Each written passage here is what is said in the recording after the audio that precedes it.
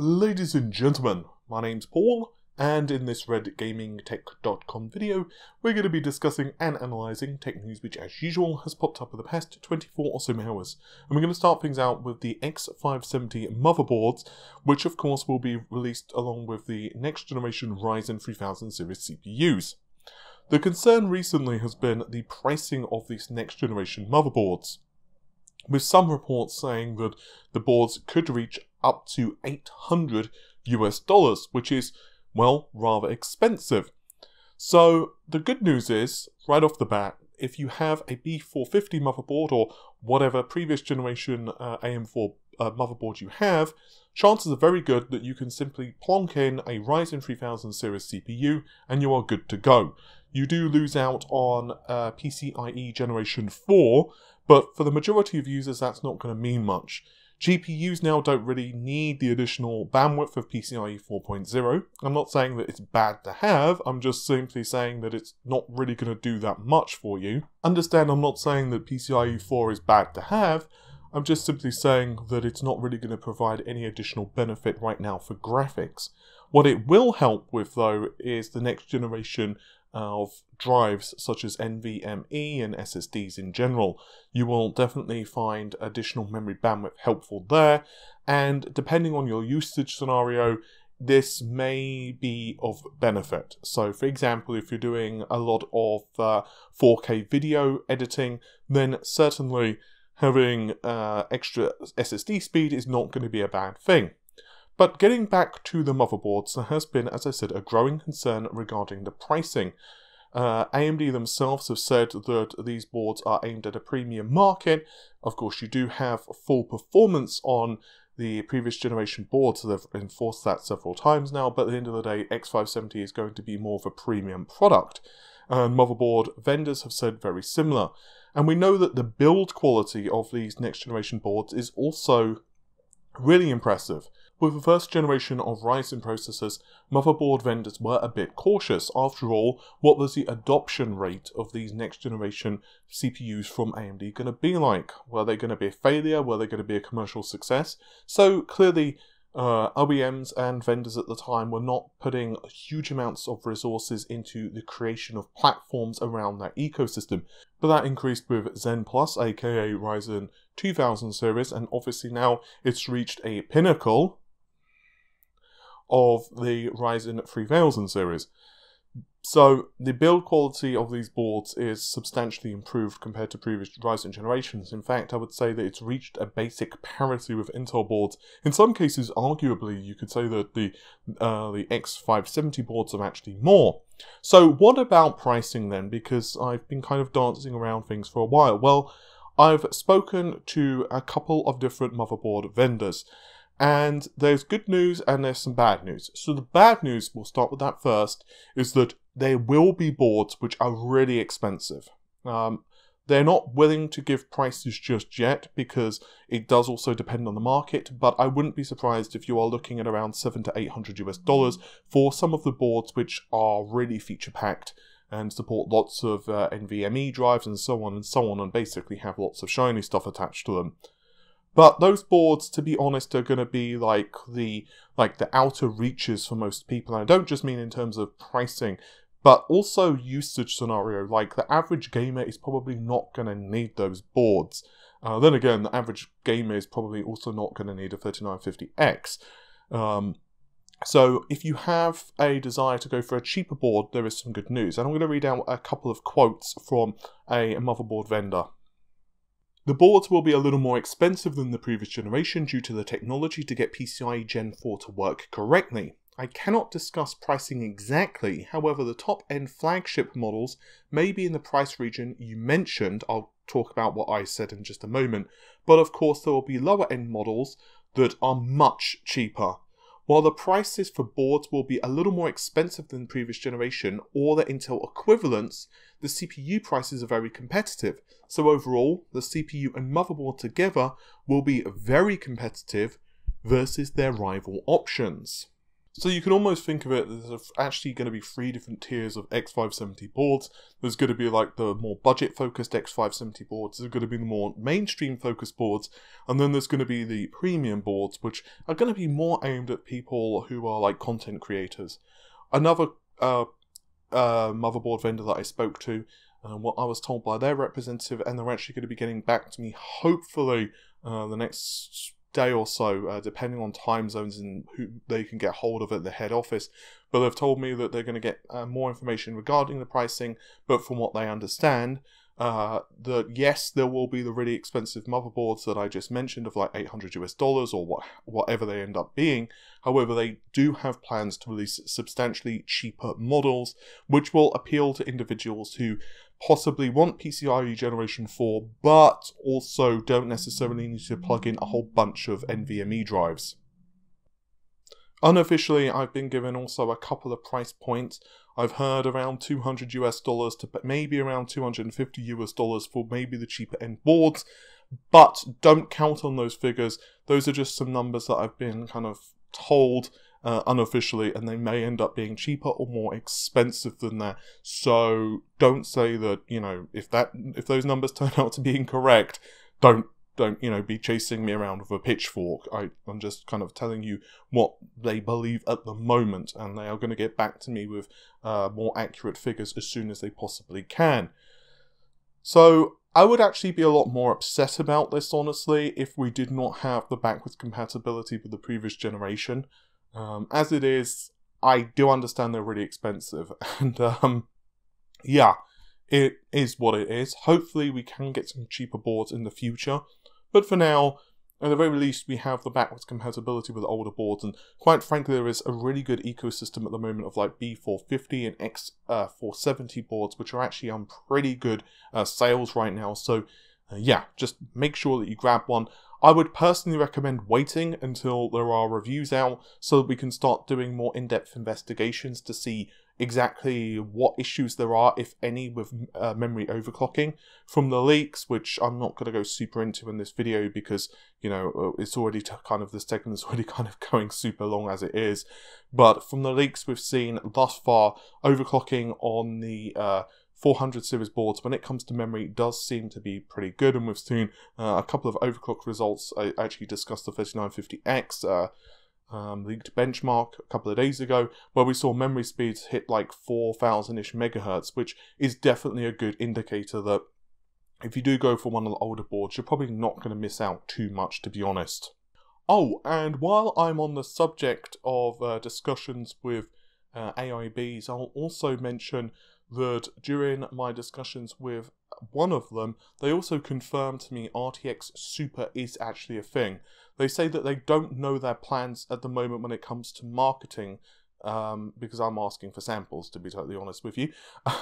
But yeah, they don't know their plans at the moment, but they have told me that they will be knowing more in the not too distant future. And that actually makes a lot of sense and ties in nicely with, I think, yesterday's video, where I was detailing that we're actually seeing like test samples being shipped from Nvidia to AIBs so that they can start, you know, tinkering and like creating whatever variants they want to. It's going to be really interesting to see what happens there because of the Super branding, and a couple of brands already have like Super clocked and whatever, so it's going to be kind of weird what cards we end up with. But there you go, that's just a very small update for you. Sticking with very small updates, this is another small update on Intel's Comet Lake series of motherboards / processors, which we know is going to be the 400 series board. There's actually been a chipset driver update. You can actually go ahead and check out Intel's own website, and it does actually seem to have preliminary support for the 400 series PCH. Just as a quick reminder, the Z490 or whatever it ends up being called, is going to be its own like thing. It's going to basically be like this clear line in the sand, and you can't, at least in theory, put a Comet Lake CPU in a Z390 board. From what I'm told, it's simply because there's going to be additional pins for power delivery and so on, although the socket is basically identical. And the whole reason behind this is because A, there may be a higher TDP, and B, Intel are also obviously adding additional processor cores to Comet Lake.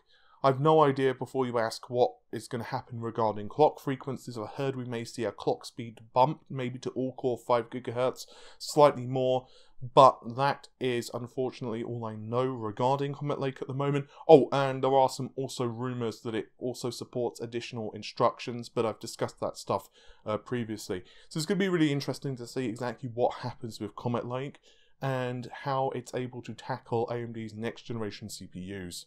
I'm going to finish the video off with some Xbox Scarlett stuff, because there has actually been a supposed leak of the console's specifications that has popped up on the internet, and the website Notebook Check actually are reporting on this, and a couple of you actually sent this to me via email, so I figured I'd respond here, despite the fact that I'm working on a larger Scarlett video, which I'm about half-ish way through. I actually recorded the on-camera segments already, but I will be recording like additional stuff as well.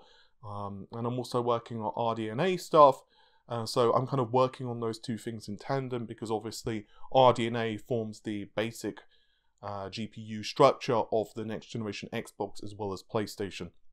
So that's been one of the reasons that I've held back on the console stuff, because I kind of figured that AMD would be sending me over some of these technical documents, so now I can get a better understanding of exactly what's going on under the hood. Anyway, getting back to the topic, so as I've mentioned, there is a couple of different leaks that's floating around the internet at the moment regarding the specifications of Project Scarlett. Just as a quick reminder, during E3 2019, Phil Spencer did take to the stage and confirmed the Scarlett is indeed still in development. It's going to be targeting at the very least 4K, and they also mentioned that 120Hz, although it can support up to 8K, they mentioned those magical words, Zen 2 processor, as well as Navi-based GPU, or of course AMD's RDNA. They also said that there's going to be hardware ray tracing support. There were a couple of other figures that were touted as well. No mention on key characteristics of the console, such as the amount of RAM, bandwidth, T-flops, and the rumor has it that we will get a more in-depth understanding of the targets of the system later on in the year. I believe Phil actually said that on camera, although I can't remember exactly when or where he said that. Regardless, hardware ray tracing was mentioned, and from my understanding, that means that most likely this is going to be using at least some form of the next generation RDNA GPU from AMD. AMD themselves have officially confirmed what I had leaked a while ago, that the next generation Navi GPU will actually feature hardware ray tracing. So there's a very good chance that the next generation Xbox will be using like V2, or at least like a kind of hybrid of RDNA 1 and RDNA 2. There's also said to be some customizations on the GPU. Oh, and from people who are going to ask inevitably, what about the PlayStation 5? Ray-traced audio has been definitely mentioned, but I'm also hearing from some insiders and leakers that the PlayStation 5 does also feature ray-traced graphics. And during the Wired interview as well, the journalist who conducted the interview, I can't remember the chap's name, excuse me, but he said on Twitter that he's almost positive that Cerny was referring to graphics, because the conversation around the whole thing was ray-traced graphics, so, you know, it would just make sense.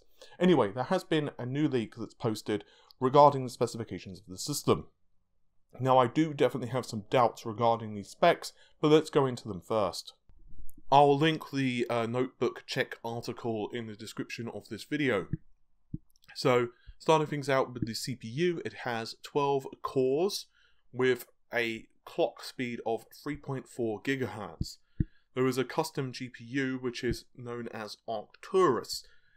It has 1 GB of level 4 cache with 1.3 terabytes per second of memory bandwidth, and a floating point performance of 14.366 teraflops of power. That's with 80 compute units. 28 gigabytes of GDDR6 memory, with 4 gigabytes of this reserved for the operating system. Supposedly, this is providing 672 gigabytes per second of bandwidths, 500GB NVMe SSD at 6GB per second, plus a 1TB traditional hard disk drive. There's hardware-based ray tracing, as I mentioned, plus specifically the Xbox Scarlett secret source, which I'm assuming means various hardware customizations.